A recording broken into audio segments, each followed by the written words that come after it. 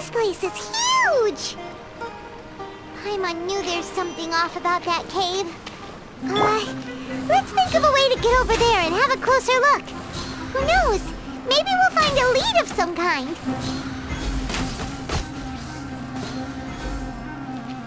We're way behind schedule.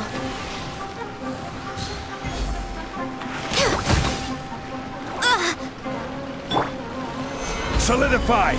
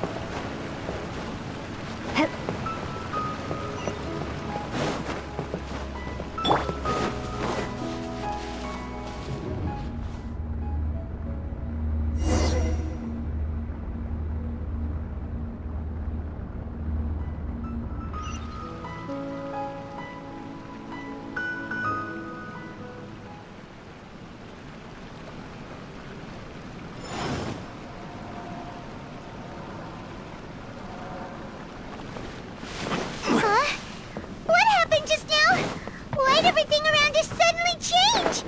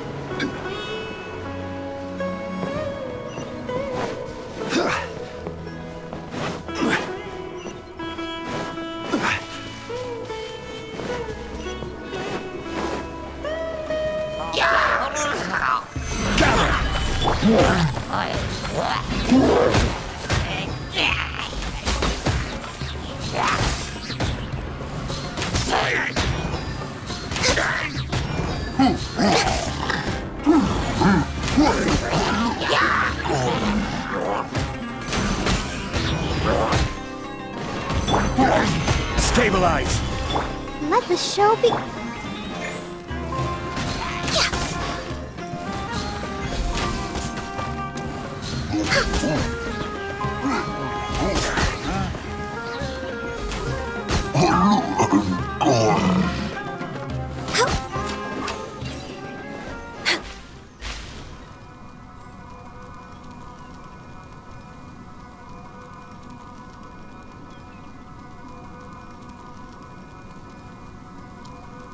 Oh, my chest.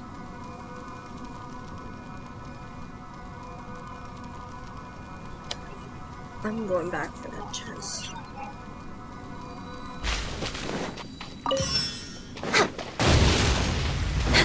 Next on me.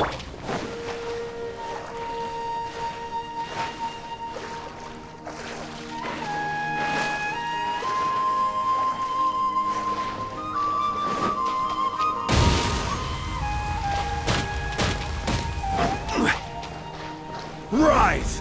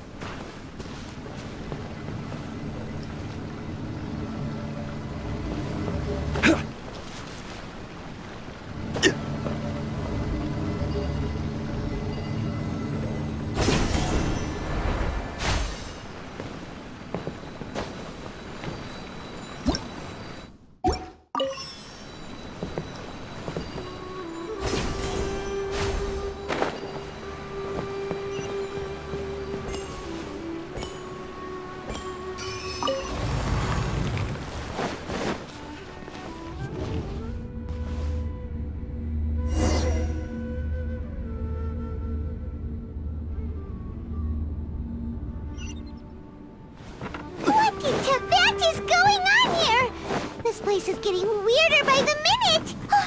Hey! What's the matter? You don't look so good!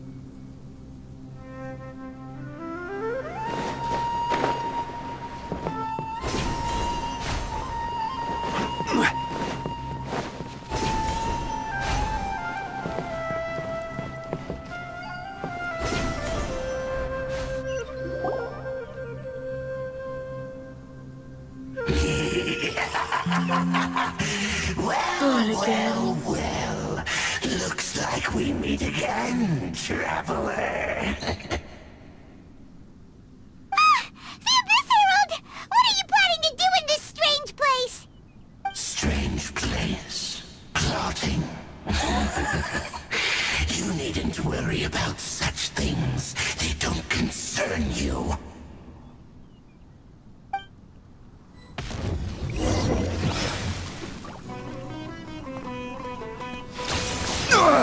Nothing to fear. Solidify. This is order. It's a roar!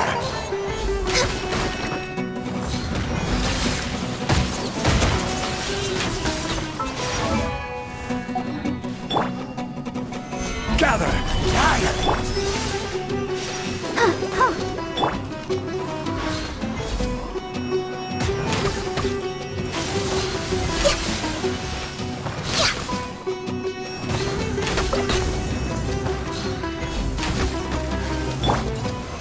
Stabilize. Grant me new life. No touching! The end. This is long overdue.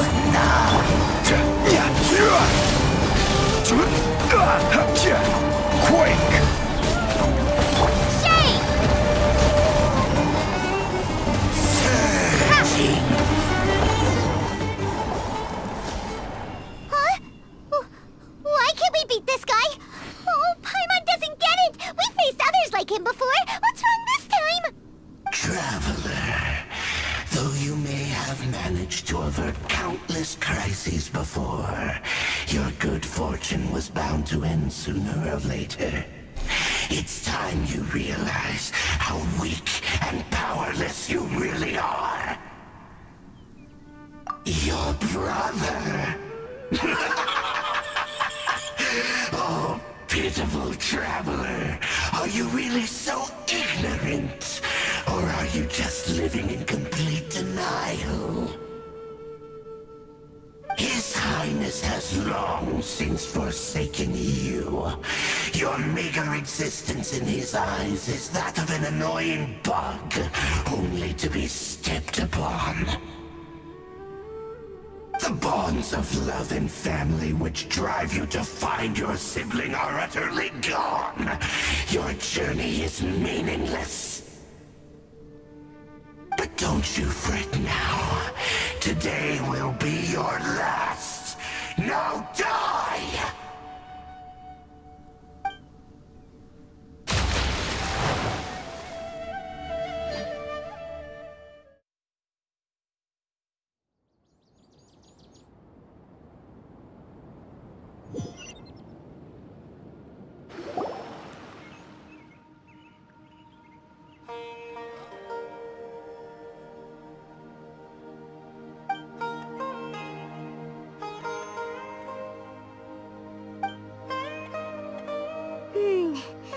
What do we do? We haven't seen Hypatia anywhere out here. Oh, there she is! Quick, let's see him. Well, the good news is that she's still conscious. Hey, why'd you drop her food on the floor like... Oh, guess that anyways.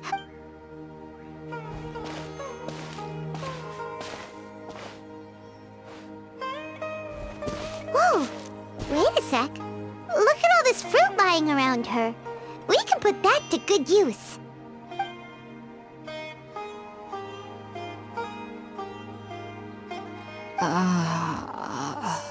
Who is there? Tainari, is that you?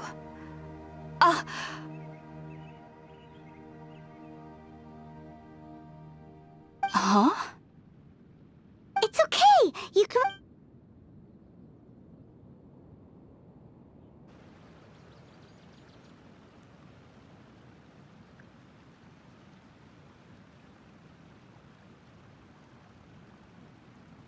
I see. So, you're friends of Tainari. I apologize for all the trouble I've caused you. I'm grateful that you came so quickly to save me. You even brought all this fruit. Well, actually, we didn't bring the fruit. It was already here when we arrived. We were kind of wondering about that, actually. When we found you here, there was... Oh, really? I seem to understand now. All the fruit was likely from my, neighbor. Your neighbor? You mean there's someone else living nearby? Oh? So you're able to see them too?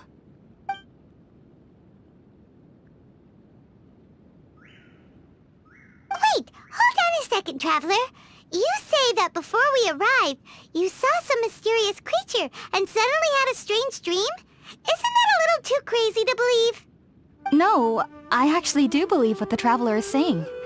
I myself had a similar experience once before and ended up scaring my timid little neighbor here.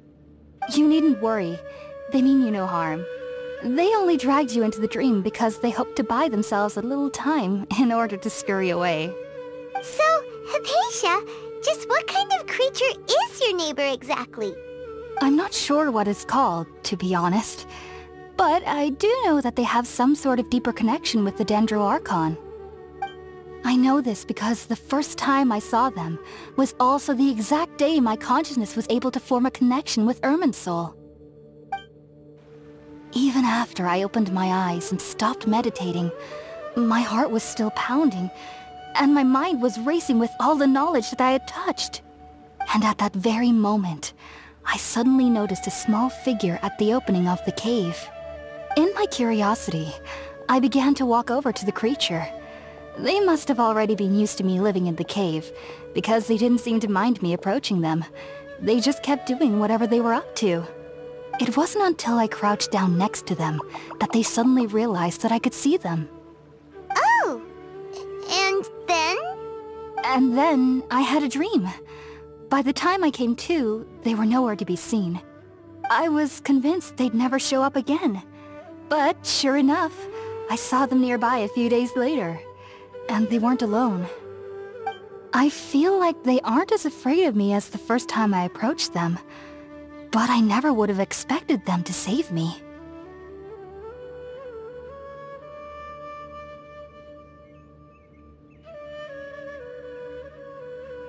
Yes, no doubt about that. By the way, Tainari mentioned in his letter that you had questions for me regarding Irminsul. Well, ifs. Alright, we're out, Traveler. Today's menu will feature sweet... Sounds...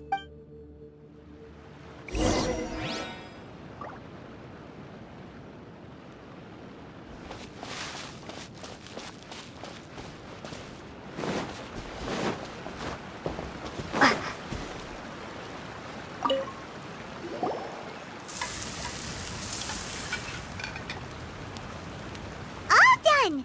Let's use the empty box that Tainari gave us since we already watched it. Oh, it smells amazing! And the box is a nice touch, too! Let's go serve this up and start eating with Hypatia!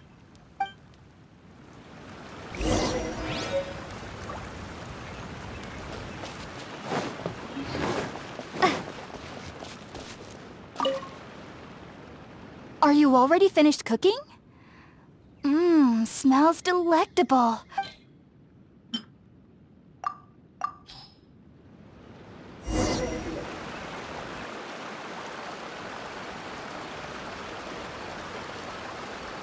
Even though everything you mentioned was in Tainari's letter, it's still hard to believe you were able to connect with Irminsul immediately after smelling Spiritborn eel for the first time. It took me nearly 3 years before I could do so. And everyone at the academia even lauded me as a genius. You should know that some researchers spend their entire lives without ever successfully connecting with Irminsul as you have. So why does this incense allow people to connect to Irminsul? The ingredients used to make Spiritborn eel primarily consist of plants created by Greater Lord Rukkhadevata. These special ingredients are conducive to heightening our senses to the Dendro Archon's power. Since the root of the Dendro Archon's power lies within Irminsul, we can occasionally tap into her powers to peer into the depths of the earth.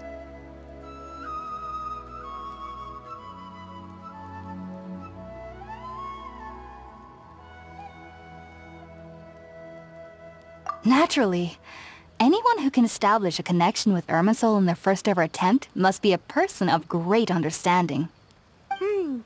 Makes sense. But Paimon's got a question. Why was she sensitive to the smell of those plants for such a long time? That was primarily due to her body's unique constitution.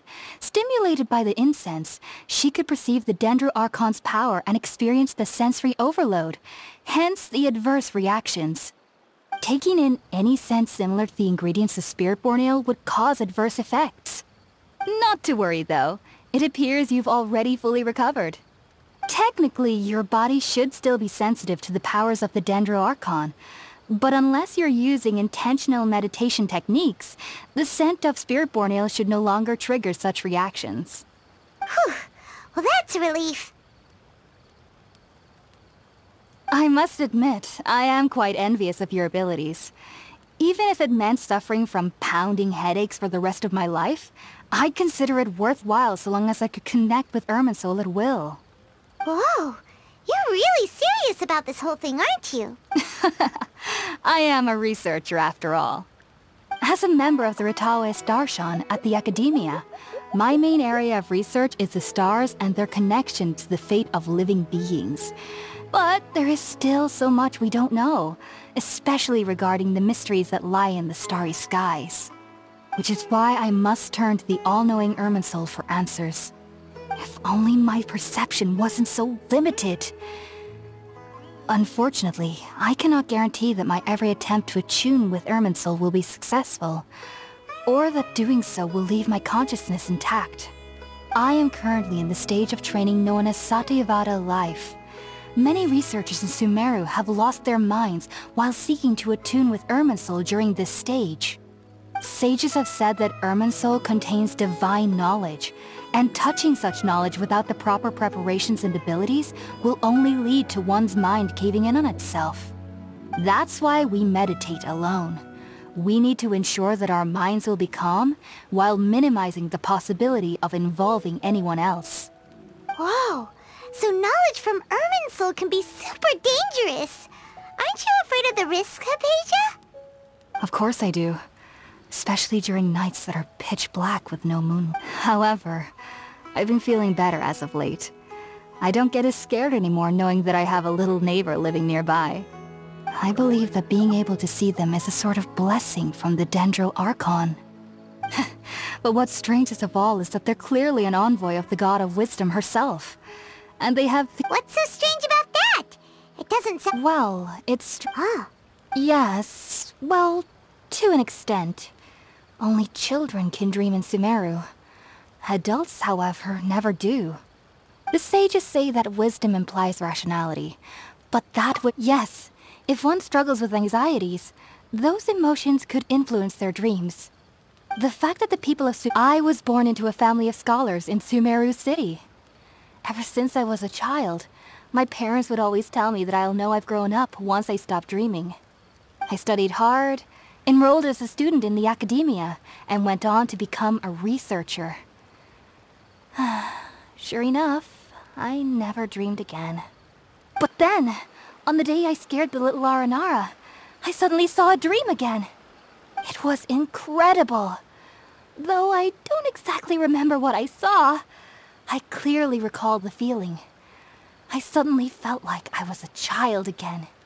Back then, I was foolish and ignorant as any youth would be, but I was free of fear. Maybe dreaming isn't as bad as we've made it out to be. Just be sure not to speak of this if you travel to Sumeru City. They'll look at you as if you've lost your mind. So, do you have any thoughts about the things she saw when she connected with Irminsul? Sorry. I'm afraid I don't have any answers as of now. All I can say is that what you saw is a memory contained within Irminsul itself. World forget me. If you two are ever in the area again, please, there's no need to be thanking me. You two are my...